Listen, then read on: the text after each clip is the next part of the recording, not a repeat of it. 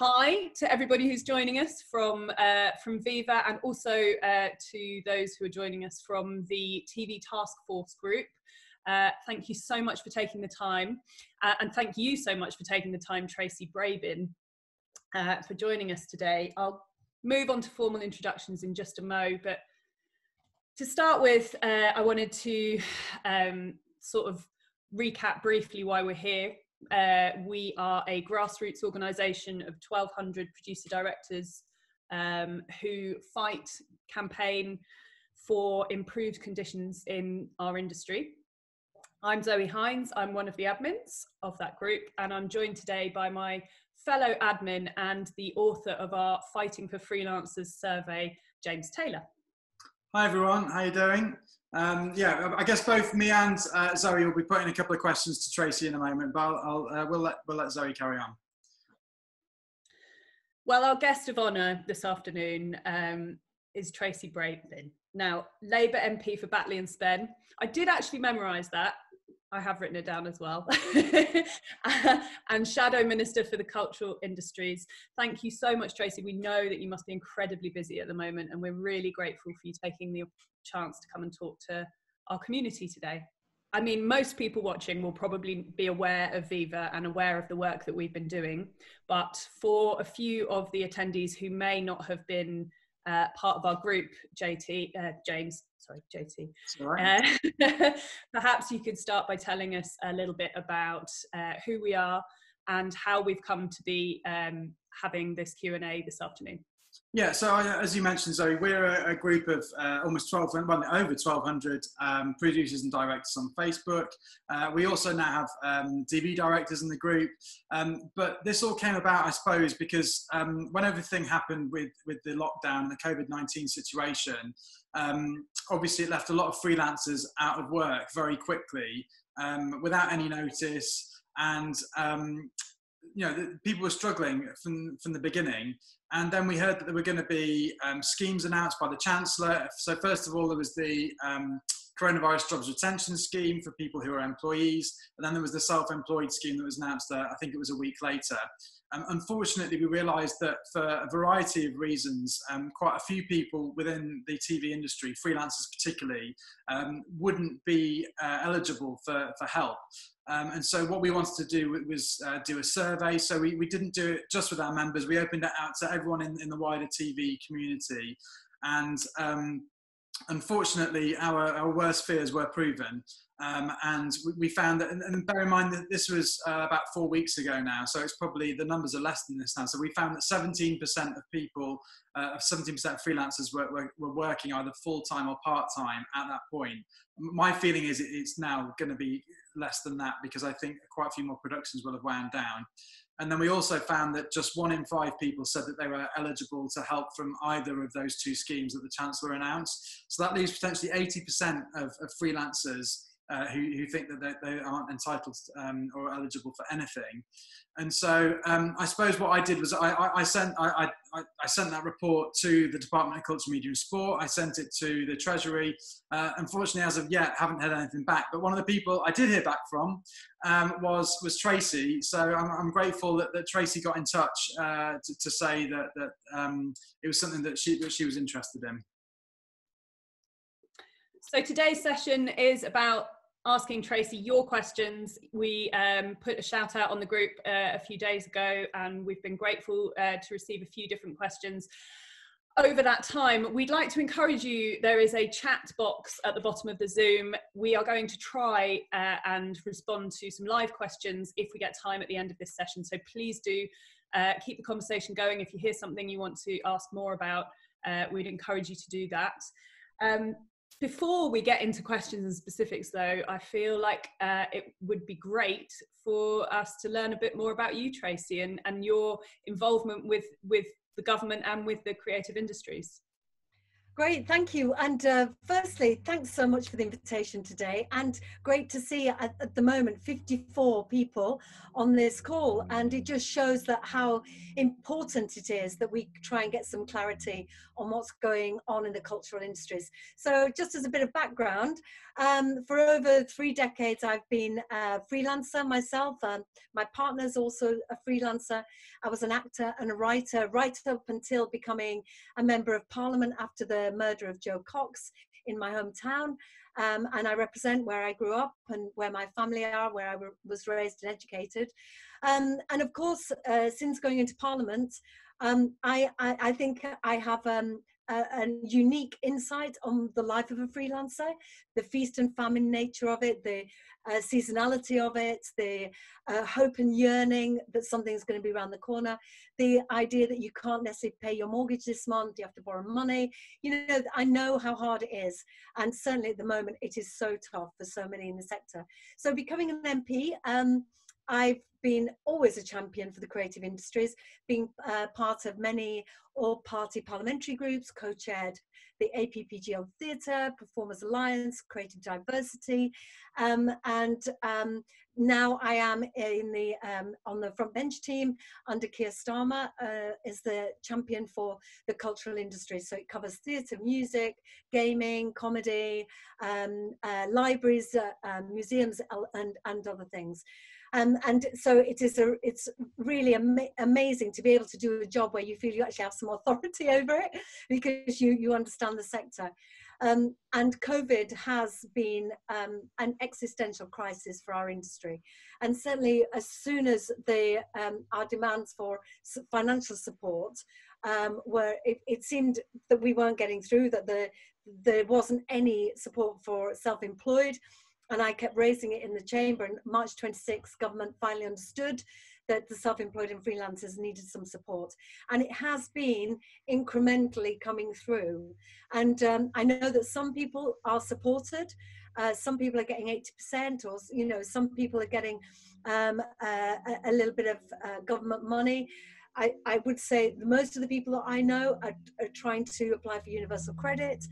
My daughter is an actor, and she, I think, was 150,000 in the queue for universal credit. We know it's so dispiriting to, having had a career, earning your own money, then to be reliant on the government is really tough. I understand that. What I found really hard is when Rishi Sunak says only 5% of the population will not get support. Well, it seems like 4.9% of that 5% is in the sector I represent, because I don't feel the government understands us. I think we're the least understood, and I think we're the least protected, and we're the ones that are going to be the latest coming back. So I think there's disparity in length of support from the furloughing scheme to the self-employed scheme. There doesn't seem to be any continuity. I'm also incredibly worried that there's conversations about stopping the support in June. Well, we were not going to be back until at least on a good look, if we can get testing sorted and immunizations, or vaccines, if we can get those in place, we might be back in the autumn or hopefully Christmas. Cameron McIntosh in the theatre was saying on the radio only a couple of days ago that theatres in the West End might not be back till March. So March next year. This is really troubling and incredibly worrying. So it's a combination of things, isn't it? It's trying to protect the people in the workforce now. It's trying to stop particularly working class members of the industry from leaving because they don't have family money, they don't have savings, so they're just sacking it off and finding another career because it's just all too hard. And also then looking at what's our new deal going to look like. The government have to accept that we can't continue as we are because we're so overexposed to a crisis. So how do we rebuild? What are the green shoots going to look like? Certainly, I'm also incredibly worried about the shift into digital content. where terms and conditions have been undermined because, well, it's just digital, isn't it? So, you know, we can give you half of what the fee would normally be, when probably you're using your own gear and you normally charge for the use of that gear. So I think we have to protect on all sides from erosion of our terms and conditions, also our ambition for the sector. I was certainly doing a hell of a lot of work before this happened on regionality, on access for diversity. You know, we can't roll back on those either. So we are in a crisis, but rest assured that I'm also trying to work with government. Caroline Dinage is my opposite number. She's pretty accessible, so I'm trying to make the point that we do need protecting in a way that no other sector needs this support. And for example, the government are talking about 500 million bailout for steel, when actually steel brings less into the country in exports than the creative industries. And if we are post-Brexit and all of that, and let's not forget that's also going to happen, we are, you know, a fantastic export.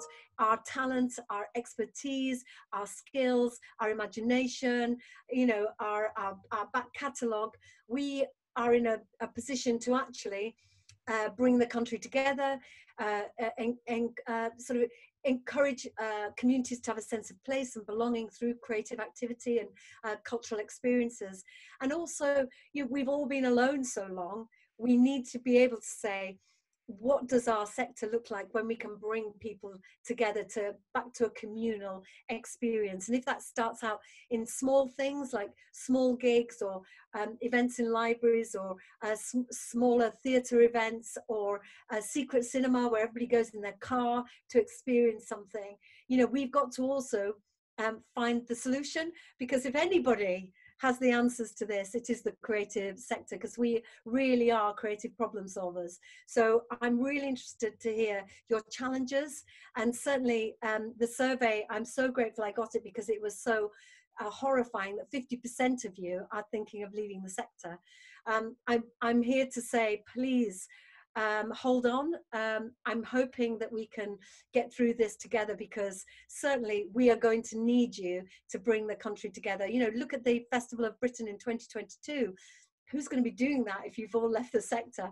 So please, please know that I'm here for you. I really get it.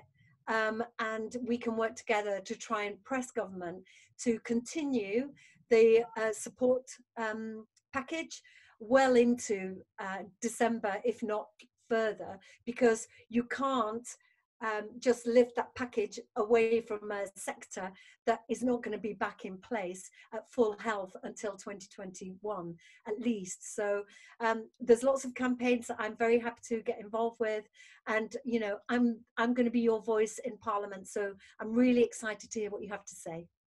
That's really good. Thank you so much, Tracy. What I will ask you about, and I'm going to come on because there's one thing you mentioned, and that was about the 5% of people who Rishi Sunak said earned an average £200,000. We'll come on to that, because that is a big issue for a lot of us here today. But I had a question, because obviously once I sent that survey to you, you called me up and you said that the report was good evidence and it's exactly what was needed, and that sort of, it really encouraged me anyway. But I just wondered, why is evidence like that so important, and what difference can it make?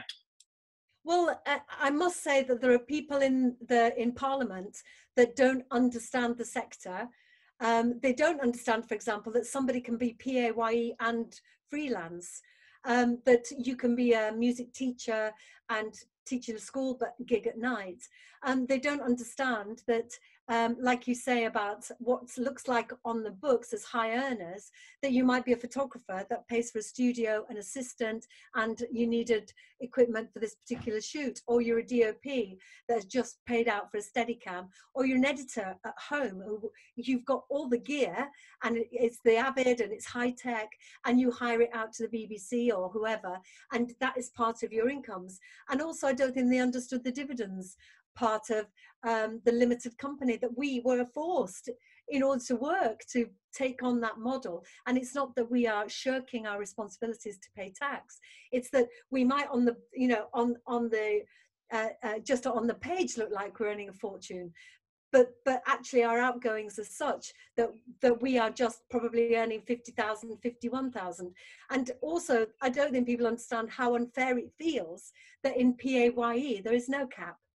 And yet for freelancers, there is a cap. And also for Rishi Sunak to say we might have to have a conversation about how the creative industries or freelance sector or the self-employed pay more tax or more national insurance to pay for this. Well, you didn't say that to the PAYE workforce. It does feel that we've been targeted and singled out. And also the idea that we are, claiming for this, that, and the other, when actually we have no rights. We have no maternity leave. All of the freelance dads who are watching this, or freelance partners of anyone that's having a baby, knows that you get nothing.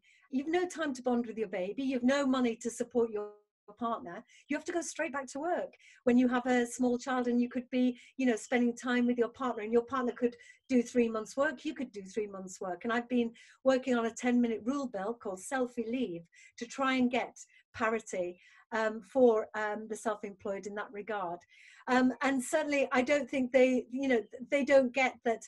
What we've done is we've traded our supports for maternity, for sick pay, for holiday pay, and certainly going into this job on a regular salary, it did blow my mind slightly that I could have Christmas off and be paid. We all know that if we don't work, we don't earn. So I don't think Rishi Sunak understood that a lot of the self-employed and freelance in our sector are on average earning 20,000, let alone 200,000. Writers, potentially 10,000 a year.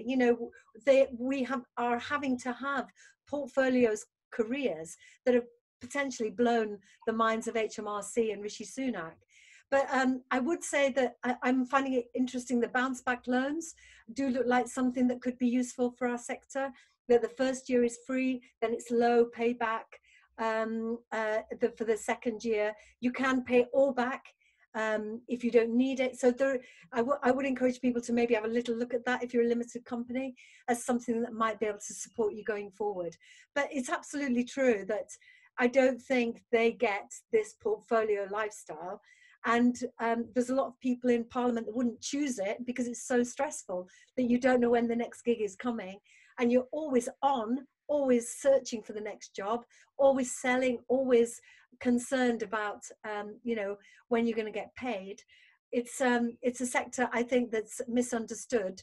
And I think maybe they've been listening to too many very famous people saying, it's all right, I'm giving to charity because I'm earning a fortune. But they are few and far between, and we know that. I mean, I'm sure I speak for loads of people that are watching right now, but hearing you speak like that is incredibly heartening. Like the breadth of understanding that you have about the different roles and the different makeups of how people work a self-employed system and the position that puts them in it's amazing to know that we have an advocate like you in a position like that at government. I mean, it's something we'll go into questions which raise a few of the specific issues you mentioned, but certainly the perception of the freelancer as someone that is arguably trying to get as much as they can. We've heard implications that we're fraudsters. Most recently, addicted to furloughing. I mean, the rhetoric surrounding what people trying to access support from the government is appalling. And I wonder whether our survey did anything alongside the call that you put out for evidence, because you put a separate one out, didn't you, to the freelance community to enhance even your first person perspective of the different areas and the different predicaments people have been finding themselves in. What was it like reading our 1,000 and your own 4,000 tales? Because it must have really impacted you. You know what was really hard was that some of those submissions were my friends and the people I've worked with, and certainly couples with children and single parents with children are particularly hard hit. When it comes to eligibility for furloughing, if you're on maternity leave or you've taken time out to have a baby, the money that you're allowed to claim back is limited. Oh, thank you. That's very nice. My freelancer husband, TV director, Richard Platt. Hello, everybody. Right, bugger off. Service with a smile. Apologies. TV directors. Sorry? You should tell him about this great Facebook group for TV directors. I will do indeed, I will. But I was just saying about the submissions. People who submitted took great time and effort to tell me the real detail of their lives. And the fact that, for example, someone said, I won't now be able to buy the house because we're going to have to live on those savings. And someone else, I'm going to have to move back in with my mom. I'm going to have to leave London. All of these massive life changes, and it's not your fault. So your submissions of the 1,000, my own of 4,000, were really heartbreaking. And I tried to read personally as many as I could. And then I created a COVID and creatives dossier that we're submitting to, and you have done it as well, submit to the DCMS Select Committee. Because I think those personal stories get across the lived experience of what it's like to be a freelancer. Because from being a small child, this is probably the industry you yearned to be in. It's not something like, oh, well, I fancy being a DOP. It's like, I really love it. I know I've got talent and I want to, make my living doing this. And I think when that's taken away from you, we often don't have a plan B, do we? Because this is everything. This is this is the love of our life, and we've found a way to monetize it and pay our bills. And we are a success story when that's the case. So I do think it was heartbreaking, and there wasn't one person that said, yeah, this is going to be a great thing for me. It was all dreams shattered, even right from the early stages. Drama students who now won't get a show, they won't get an agent, they won't get seen.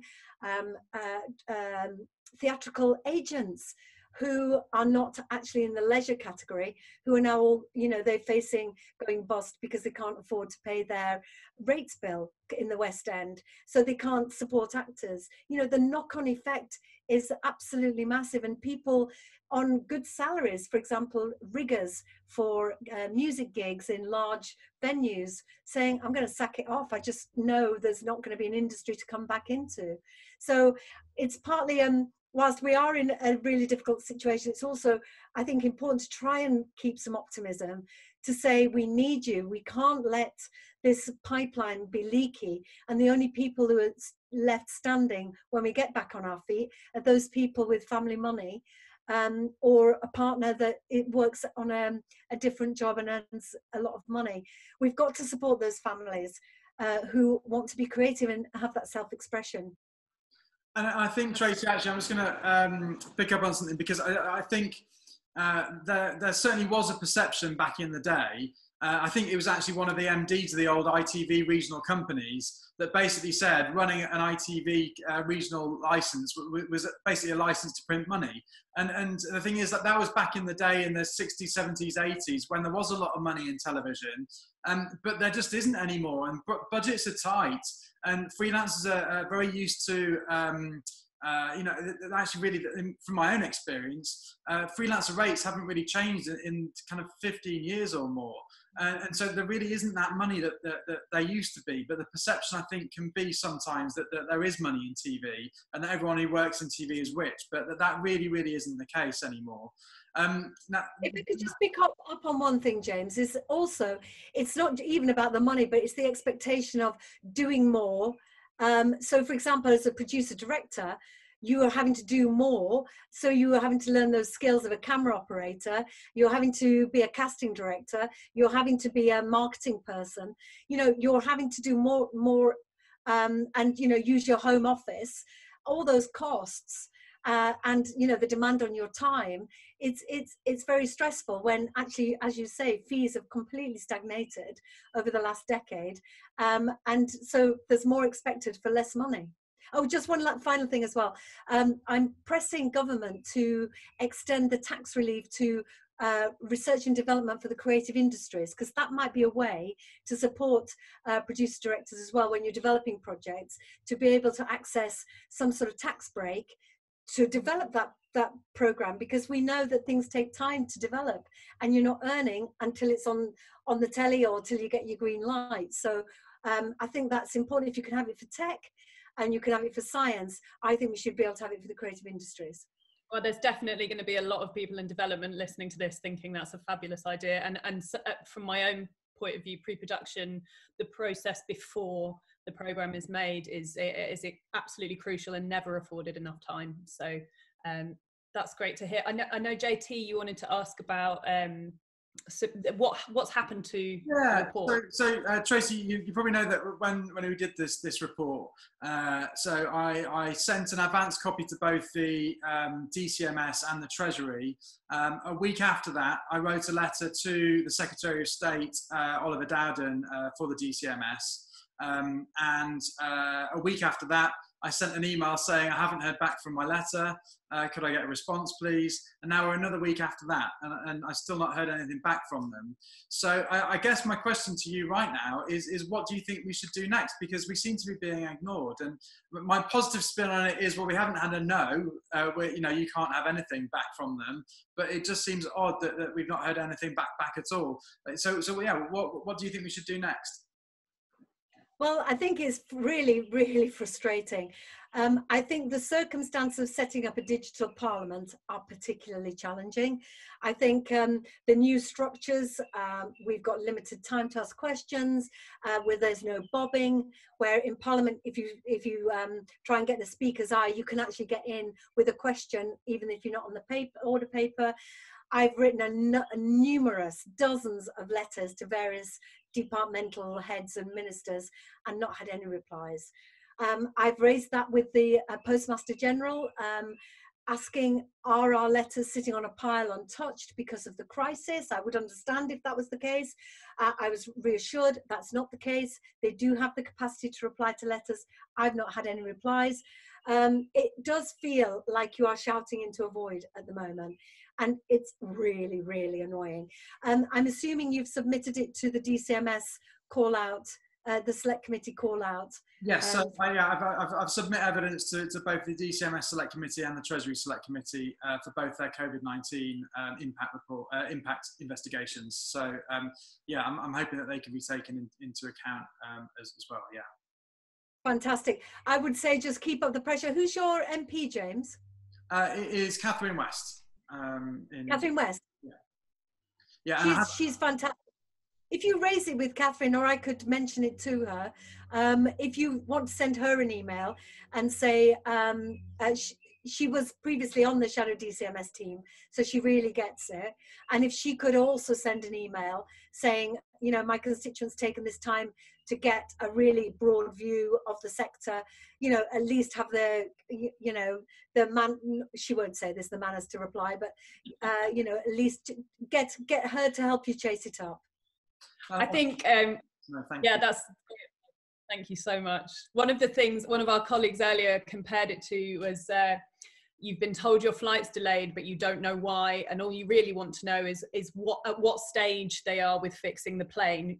Is it still hypothetical or is it practical? Are they putting another wheel on, or are we about to be turned around? You submit the report, and we are hopeful, and your presence here today suggests that we can get some insight into the hurdles that we're actually facing when it comes to the recommendations that we've asked for.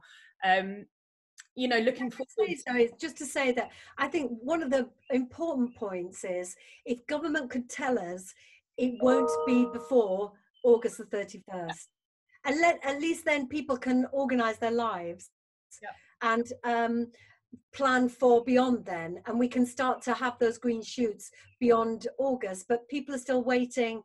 Will we be back in June? Will it be July? I think it would really, like you say, Zoe, is the plane taking off tomorrow? And then we can just all go to the hotel and get drunk and then wait for tomorrow.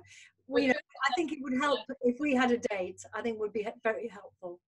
It certainly doesn't help when you hear the rumours like we've been hearing over the past couple of days about caps being changed in July, and you referenced them earlier. We'll come to them in the question momentarily, but it's like you say, they've held off defining a point, and it feels like they're capitalising on that uncertainty in the hope, the sort of lingering hope that it might all just spring back to normal, and not treating the situation realistically and the impact it's having. JT, just good point to jump into a few questions. Yeah, so Tracy, like we said, we asked our group if they had any questions for you before we got going. We're going to start off with, I think, the thing that is really bothering more people than most, and that is the 50,000 cap.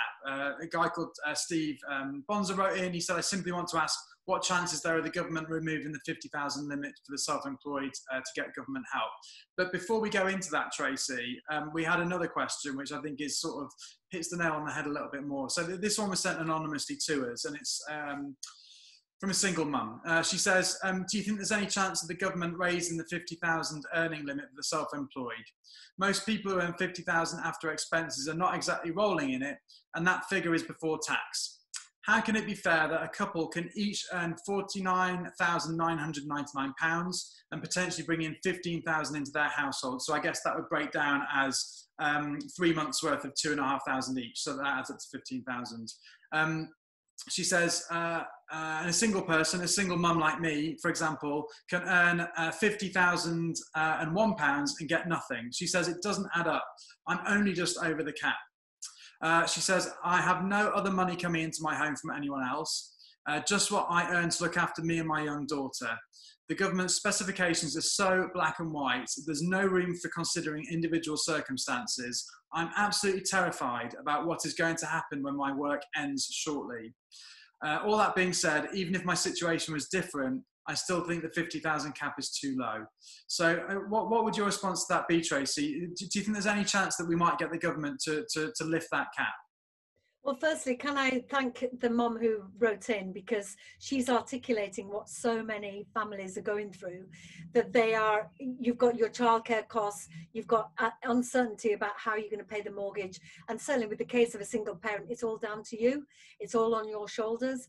And that disparity between couples and single parents, I think, is deeply unfair. As I said in my opening remarks, I think the cap doesn't feel right. It doesn't feel morally right, because it isn't the same for PAYE.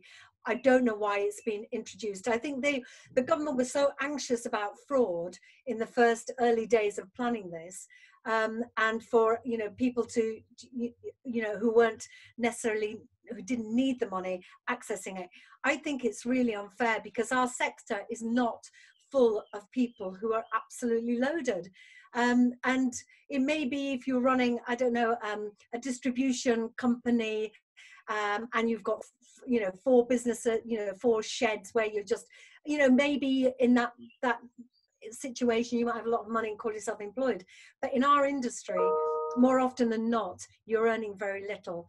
And even whilst 50,000 sounds like a lot, and it's not to be sniffed at, that's £1,000 a week, but that is, like she says, before tax, before your mortgage, before your phones, before your bills, before your childcare, and often coming out with a few £100 of disposable income. So my heart goes out to her. I would say in the first instance, if she contacts her own MP to raise it, I think it's really important that around the country, MPs get a sense of what's really going on, so that they can then put pressure, even and Conservative MPs, Lib Dem MPs, so that they can put pressure on government, because it's only by certainly your own colleagues from the Conservative point of view, if they're putting pressure on you, then you realise something has to be done. Labour will always be, the opposition will always be championing for change. But if it's your own colleagues, you know, you do tend to listen. So I would say if you have a Conservative MP, absolutely do write to them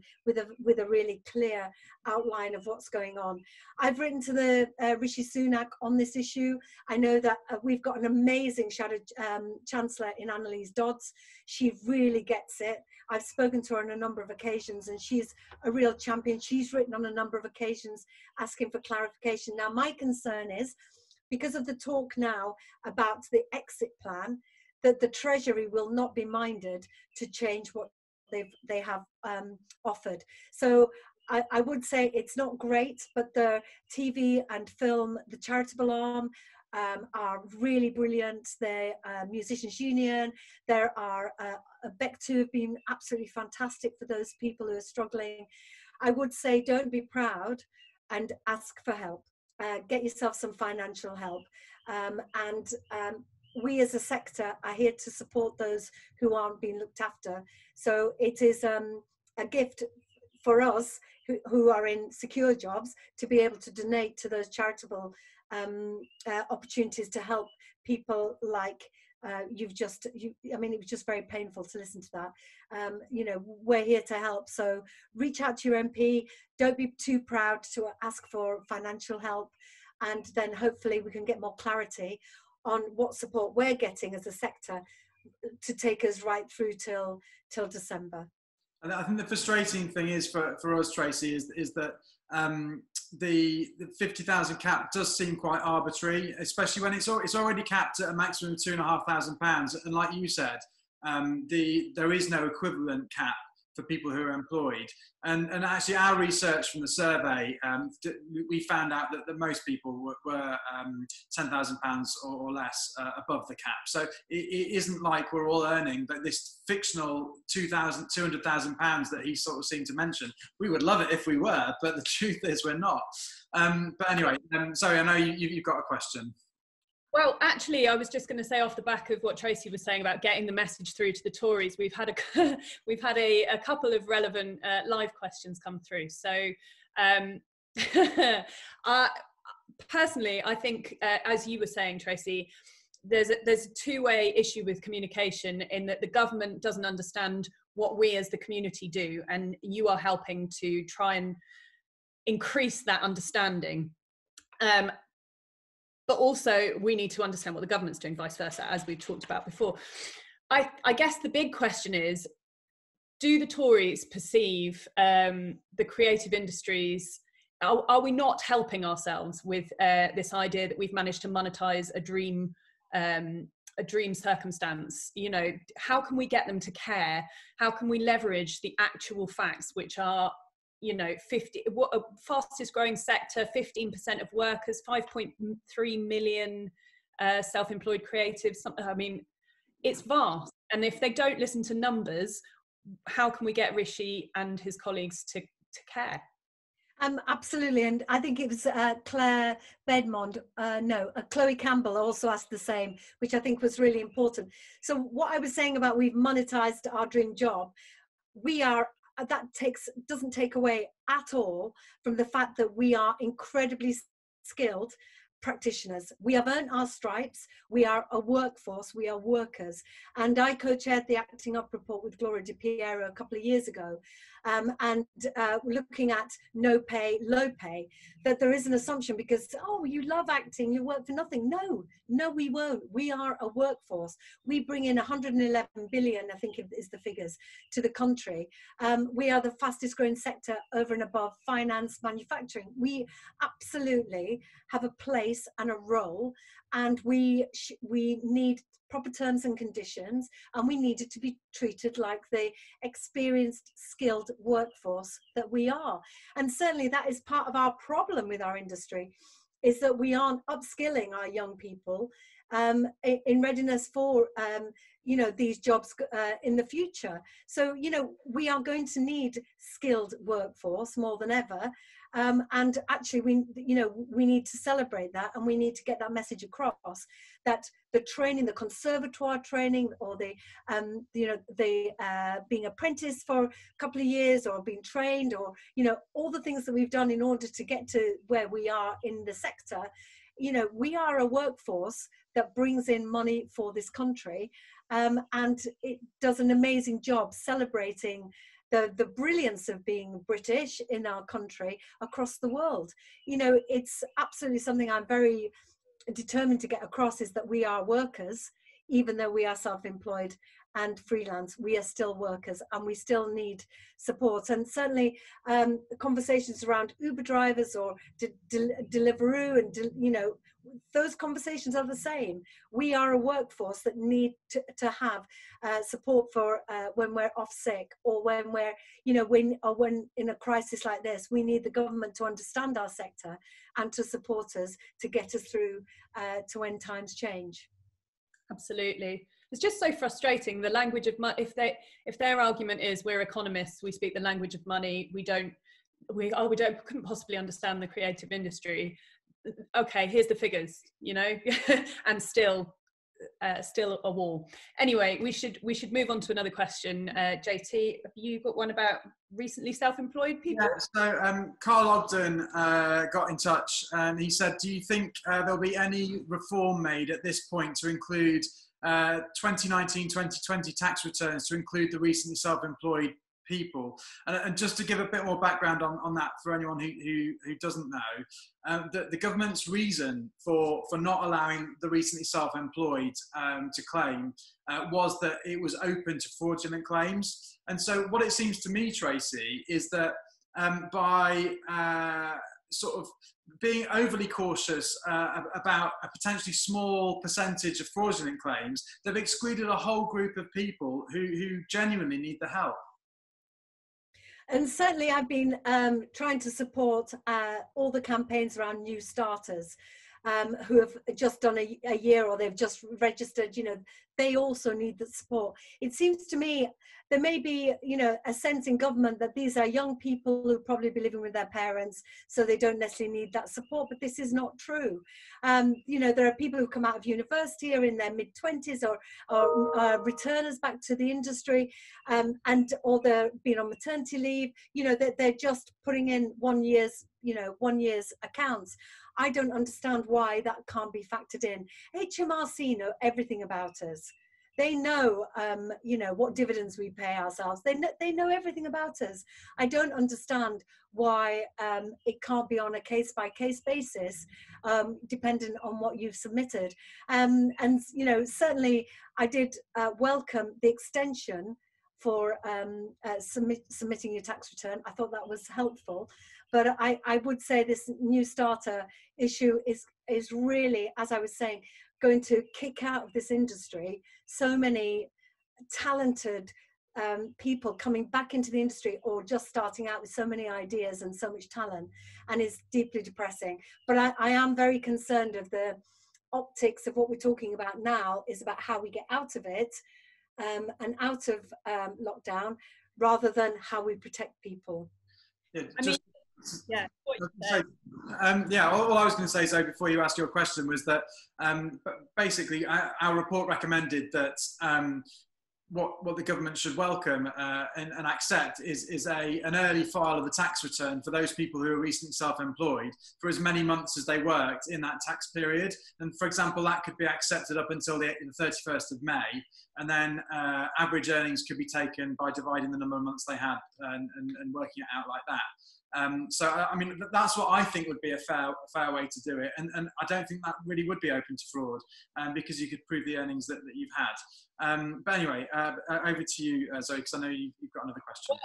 I mean, before we move on, I was just going to say what Tracy's just flagged is the situational perception that new starters are always the young people who are going into the creative industry with the support of their parents, who happen to have a London mansion in Hampstead they can stay in while they're doing it.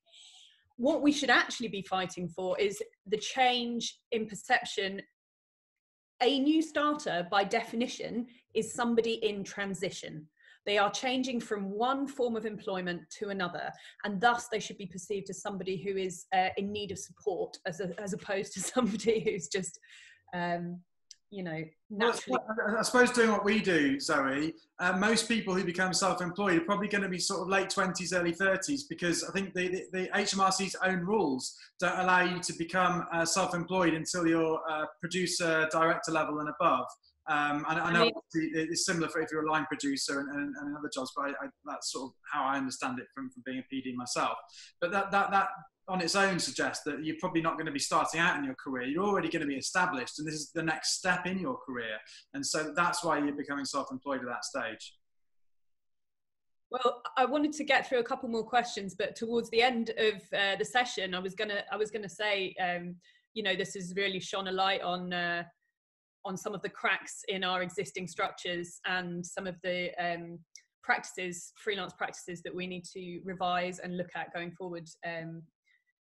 Just in the same way that we're starting to talk about exit strategies and stuff. But if we can focus on the next question from our community just for now, before I get on my high horse about that.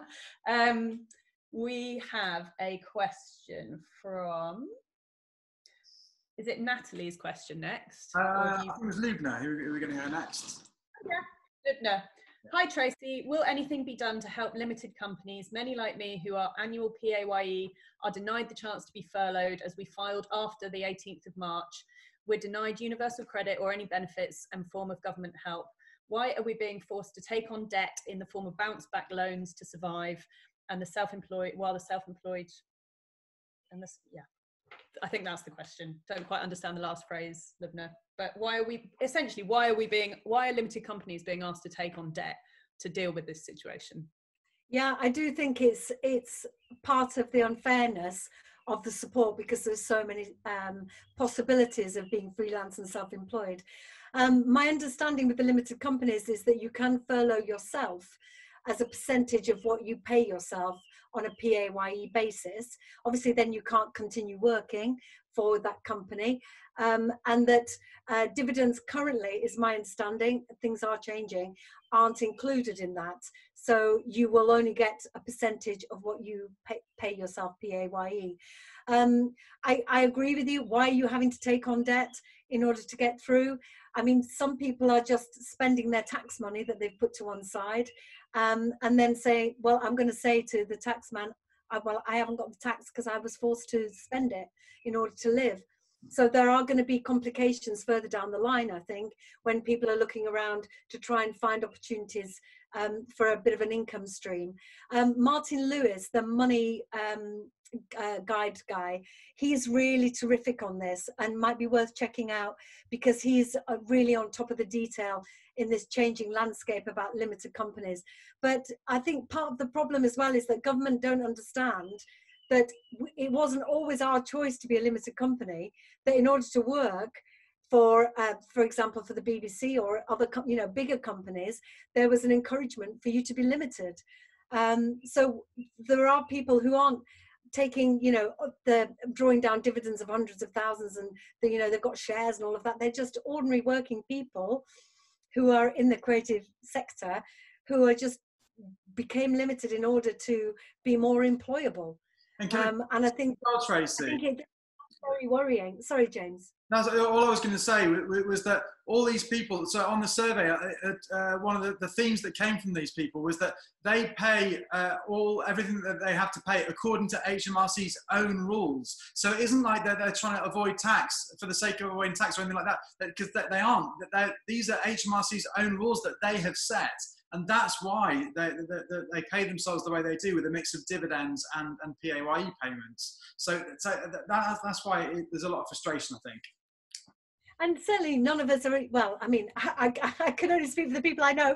They don't have, offshore accounts in the Cayman Islands in order to, set up this limited company and to defraud the taxman. I do think it is unfair and very difficult for the sector. But, if you have some PAYE, you can furlough yourself. So that might be a little bit of something. I mean, there are directors I know that like on 600 a month, which is nothing, and you will get into debt, or you will have to use some of your savings for tax, or bear in mind a lot of our own savings are for pensions, because we don't have an in-work pension, so we have to actually carve out a lot of our income to protect ourselves later in life. When, you know, we might not be able to work because we're unwell or whatever, we need to protect ourselves with a buffer. We're going to maybe have to live on that pension or that tax pot in order to get through this. I mean, it's the punishment for good freelance practices. Having your pot set aside for your pension is now what you're being expected to fund your survival on. And certainly looking forward, it seems like there should be some kind of security that if we make that trade-off, as you say, if we say, yeah, okay, we'll take our pension and our security out of our freelance pay packet, that we're not going to be asked to use it for other things. You know, we're not going to be unsupported without dipping into it, at least on a state level. I don't know. There's a lot of work to be done, isn't there? But yeah, thank you for your question, Lubna, and we hear you. I don't have an answer about the 18th of March furloughing situation, but we'll look into it. PAYE freelancers, you mentioned, JT. Yeah, so Zoe Hutton got in touch. She was asking PAYE freelancers, which includes all entry-level roles in the industry pretty much. They're not included in the self-employed scheme because obviously technically that they're employees. So she says that they're effectively being penalised by the current system for being too junior. And the result is that many of those less fortunate who we've been trying to encourage to enter the industry will have to leave. Can you help campaign for the self-employed scheme to be expanded to those who've worked PAYE freelancers? And I guess what she means is there's people who are on fixed-term contracts, which we all know is how most of the industry works in TV. She says that the solution would also help those who've recently registered as self-employed, as we've already discussed, and do a mix of PAYE and self-employed work. Yeah, I mean, I've been, ever since I came into politics, I've been a champion for working class, for access to working class creatives and diversity in our sector. You know, I came from a council estate in Batley, and I go back to that estate, and I don't think those young people have the same life chances that I had, and that's not right. I agree with you about PAYE. I don't understand why the government said it had to be 50% self-employment, because so many of us, you're on PAYE contract and then you have a supplementary job, as I said earlier. But for the short-term contracts, my understanding is that you can go back to your previous employer and you could ask to be furloughed. Now, there was a lot of flip-flopping from the Treasury about this, so I'm not absolutely certain 100% on clarity, but what I do know is that there is no box to apply that says my contract finished because it finished, or it finished because of Corona. So I do think if you're thinking about approaching a previous employer, do try, because there may be opportunities for you to get furloughed from an employer who did have you on a PAYE scheme previously. But it is really difficult because we have those short-term contracts, but they're PAYE contracts. And also you take the hits between those contracts to pay your bills while you're waiting for the next one. So I do know it's really, really tough. We know that this attempt to try and support our sector has lots of holes in it. And there are charitable offers to try and, you know, protect those people. But I'm also deeply frustrated that Scotland and Wales seem to have been able to support those people who've fallen through the net with grants, direct grants, and not massive amounts of money necessarily, and it won't get you through to Christmas, but at least there's a sense that we understand there are people who are losing out here. And I'm pressing Treasury to try and level up Great Britain and get best practice from other devolved countries to say, you know, look, okay, you can't look after everybody. There isn't a scheme for everyone. But for those people who do slip through the net, please give them something. And at least be open to the prospect of revision when the caps and the dates that you've imposed.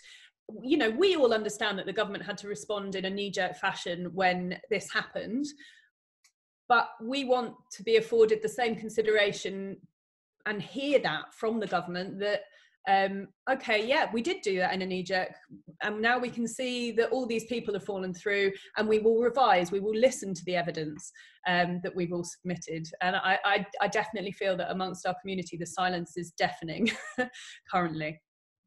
I think we've got one more question from the group for now. Are you all right for time, Tracy? I know you must be. Sure. I've got 5 minutes, so no problem. Great. JT, go for it. Yeah, I got a question from Natalie Your-Grange. She says a number of recent reports about restarting filming have suggested that one thing being considered is that everyone going on the shoot could go into lockdown together for 2 weeks prior to the shoot and then for the duration of filming. She says, we know this has already happened on some shows which have been filmed during lockdown and have a reduced crew, all isolating together for the entire duration of the shoot. What's your take on this way of working? And do you think it could end up disadvantaging people within the industry who already face enormous challenges sustaining their careers? So people who are caring and with parenting and commitments, or who are looking after people, or who have their own health conditions and disabilities, which might make it difficult for them to go on a 2-week lockdown, for example, ahead of filming. I mean, there's another thing there that I think within it that is important to mention, since this is our last question, Tracy, is that if we are working in smaller teams, you know, this is going to mean that there's potentially going to be a core group of people that get back to work, while a majority of people still aren't working. So everyone might be celebrating that the work is coming back, but actually we could still end up in a situation where we get the majority of people who aren't working. Yeah, I mean, this was mooted, wasn't it, for EastEnders, I think, because I think their shows are about to drop off the schedule, so they're trying to think of ways around it. And Emmerdale did continue working with social distancing, but it looked too weird, so I think they eventually decided that they couldn't protect everyone. Part of the problem for me, and it's something that I am raising with ministers, is that the completion insurance is hard to get if you can't have COVID, or if COVID isn't underwritten by government. So this is a really big stumbling block. I personally don't think locking people in a hotel and then making them work with, you know, and keeping them on a crew for a month, I don't think that's going to work. And I think absolutely it would disadvantage those with children. It would disadvantage those with caring responsibilities, or even those that hated their co-stars, and the idea of living with them would be just a nightmare. So I don't think that's necessarily the way forward. I think there is good examples of how it's done in other countries. I think Australia's back up and running, so South Korea. I think Sweden never closed down, but obviously they've taken a different view altogether. But I think the idea of ring fencing the crew I think is a non-starter. I think there are other things that can be done, which is testing, which is proper pre-planning. So you test everyone, you make sure that people are checked when they arrive at work, temperature checking. I think deep cleaning sets. You know, there are things that can be put into practice when you, for example, think that maybe by June schools will be going back, you know, into maybe a limited offer, but still you're going to have all the cleaners, the dinner servers, the teachers, the children who can't really understand social distancing. You know, so there maybe are ways around it. I do think the work that Jeff Povey, is it Jeff Pope or Jeff Povey, has been doing on dramas in isolation, what they've done is they have disinfected all the gear, they've delivered it to the actors' door, and their partner or someone who lives in their family has been directed over the phone by an experienced director. So, I mean, that's really exciting work, and I'm really looking forward to seeing it. But that's not really going to satisfy our desires for big dramas, big journeys, you know, locations, you know, exciting vis effects and all of that. So this simplified drama, and certainly there's Julie Graham's new series on the menopause that's on YouTube. Brilliant, innovative, exciting, but that's not going to fulfill us, you know, for months on end. So I think we are going to have to get back to a place where we need a full crew, where we need those creatives, where we need the standby props, the makeup and wardrobe, being able to access the talent. It's a needs must basis at the moment, but I don't think that's necessarily the right solution. But we'll find it. There is a way forward, and I think using talent like yourselves, we'll get through this. I mean, that's what I wanted to wrap today's session up with, Tracy, is the idea that we touched on earlier, which is, this is an opportunity for reform. I know you have spoken about more control, more rights for freelancers, and I wondered if before you left us today, you wanted to tell everybody that's watching a little bit about what that might mean, or at least how you're thinking about considering that kind of thing going forward, and making changes to an industry that we've seen people are encouraged to go into high exposure positions, whether they are being kept low so that they can take POI freelance, whether they're being pushed up to limited company so that they can be directors.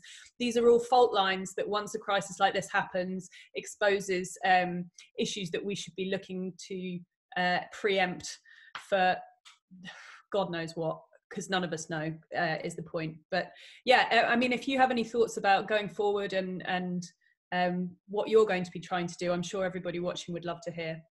Thank you, and what a great set of questions, and thank you. So many people have stayed on the call as well, over 65 I think at maximum. Thank you. One of the things that I'm really excited about is how other countries are supporting their creative industries. And certainly in Germany, in France, they spend more, the government spends more supporting and encouraging the creative industries, because they know how important it is. Culture in Quarantine has proved to us that actually what we need as human beings is we need to be told stories, we need to go on journeys. Culture and creativity is not a nice to have, it's actually a fundamental human right. And we want to offer quality and accessibility and also participation on a mass level, so people can feel that their voices are heard, that they are, their stories are reflected, and they get a sense of place and belonging. So what I think we should be looking at is, as with the Great Depression in America, the government stepped up with a New Deal, a Marshall Plan for our industry, put it that way. What do we as a sector need to get us back to, not just back to how we were, but actually really all guns blazing and saying we're not just a cottage industry that is second to America. We are actually leading the way with our talent and our creatives. We have so much to give. We have so much to explore. And I think this is a dark days for our industry, but out of that can come great work and light and creativity. And I just would say, please hang on in there. Feel free to contact me, or please, all of you contact your own MPs, but we will get through this. But I need to know from you as well what the sector would look like in its best sort of clothing. What do you need to come back?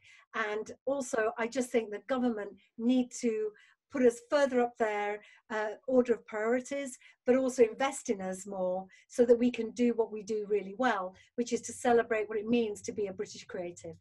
I think one of the things that's pretty positive right now, Tracy, just so you know, is that there's another group that's sort of coming together of other groups like Viva La PD, and it's called the Television Freelancers Task Force. And so we're hoping to work with the broadcasters and work with the independent production companies to try and sort of look at how that relationship between the freelancer and the employer, for want of a better word, can sort of be sort of positively looked at to sort of give everyone the best possible outcome and experience. But yeah, thank you so much, Tracy. We really appreciate your time today. So thank you for being with us. Absolute pleasure, and good luck, and we'll see you on the other side, if not before. Fingers crossed. Thank you so much, Tracy, and thank you to your team for putting it together. Most of all, thank you to everybody who has watched and tuned in and stayed with us for over an hour this afternoon. We know the sun is shining. Please go outside, get some vitamin D now. Keep talking. You heard what Tracy said. Communication is the most important thing, transparency. when productions start getting up and going again, what does it look like for you? Are you being supported in the way that you should be? Are you being offered things that are unhelpful? You know, we're only going to be able to address the problems if everybody talks about them. So before we go, can I also say, everybody that's been on this call, please do tweet about this call and do tag in Oliver Dowden, because he needs to know that these conversations are happening and that people are getting together, because there is strength in numbers. And I think your collaboration with the Television Freelancers Task Force makes a lot of sense. Yeah, well, the good news is, Tracy, we're going to make this recording available on YouTube afterwards, so we'll make sure everyone sends it to Oliver Dowden, and yeah, fingers crossed we get a response from them. Great, thanks so much, everybody. Thanks, everyone. All right, take care. Bye-bye. Bye, bye, bye, bye.